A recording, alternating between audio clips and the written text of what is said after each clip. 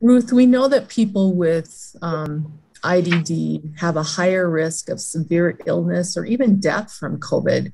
Why is this, and what additional considerations are needed from DSPs because of this?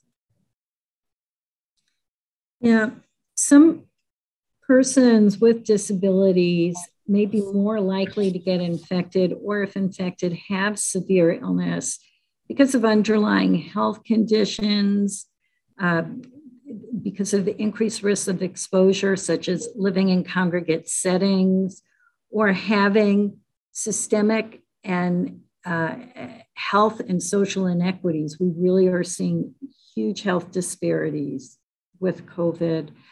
Some persons may have more exposure because they have difficulty with distancing.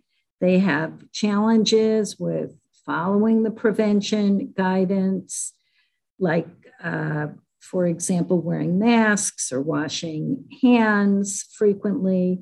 Some people may not be able to communicate their symptoms or that they're ill.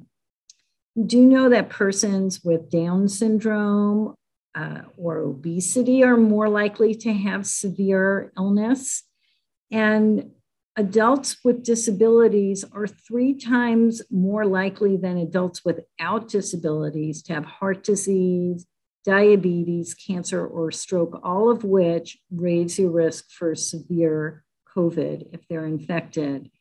And so it is really important. We said this a number of times, but important to understand the symptoms of COVID and to educate the people you are supporting and the families of the people that you're supporting about COVID and how to prevent it.